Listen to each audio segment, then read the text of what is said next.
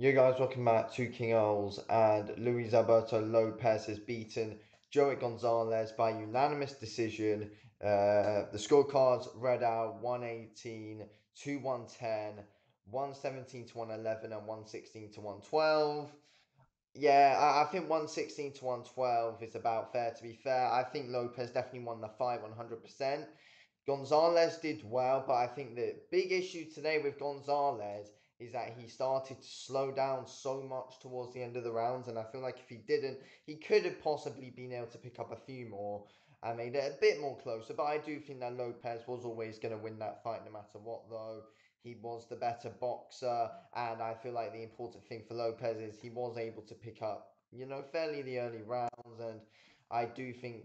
I mean, look, it was close. I wrote my scorecard down. We'll go through it now. So I gave round one to Lopez, 10-9. I thought Lopez started well on the back foot, but Gonzalez was coming forward well. You could make an argument for him, but again, Lopez kind of ended that round a lot better.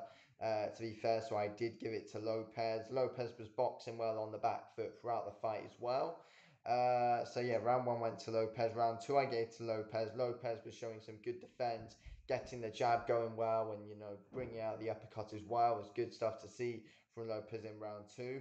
Round three I gave to Lopez again, 10-9.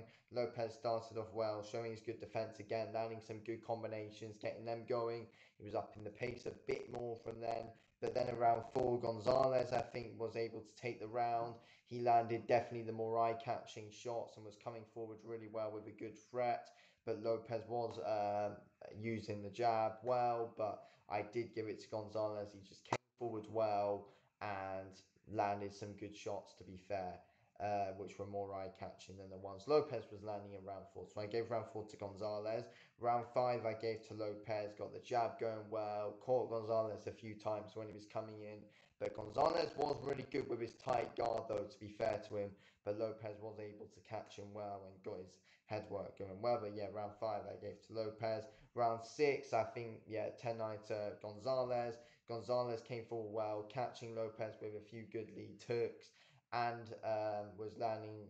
I think, yeah, he landed the right straights a good couple of times in round six. So yeah, I thought round six were a pretty good dominant round from Gonzalez. Round seven, I also gave to Gonzalez. Gonzalez was coming forward well, putting the pressure on, and was catching a few on the gloves when he was blocking, and then was able to come up and land a few good hooks. And Gonzalez was working the body quite well. I feel like Gonzalez's body work is pretty underrated.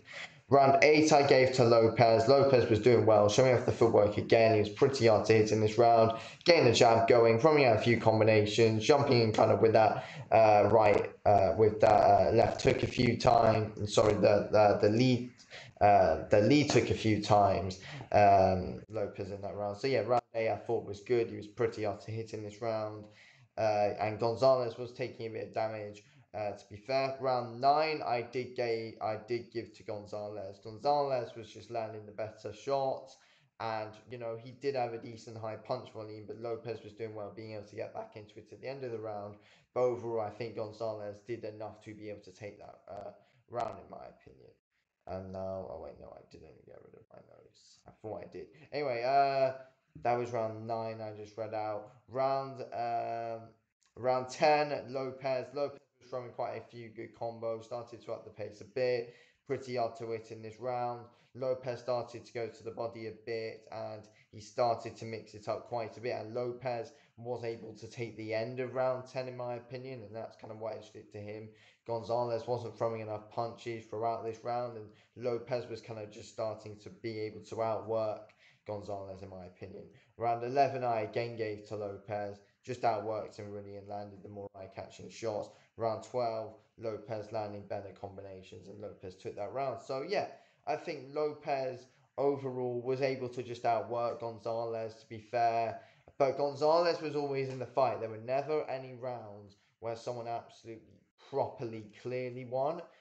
To be fair, they're both landing some good shots, and Gonzalez was always in the fight. But I do think that Lopez kind of just showed that yeah, he is like a level above Gonzalez. To be fair, not loads of levels above. Like Gonzalez showed tonight that he was on a good level and and I feel like he made it a closer fight than people expected it to be. I mean, will Lopez be happy with his performance after that? I don't know. He did say in this post-fight interview that he thought he won the fight by a decent mile, which I mean, yeah, you could say he did, to be fair, but you know, the rounds were very competitive. It was a good, fun, competitive fight to watch, and we were entertained. I was very, very entertained watching that fight. To be fair, it was a good one.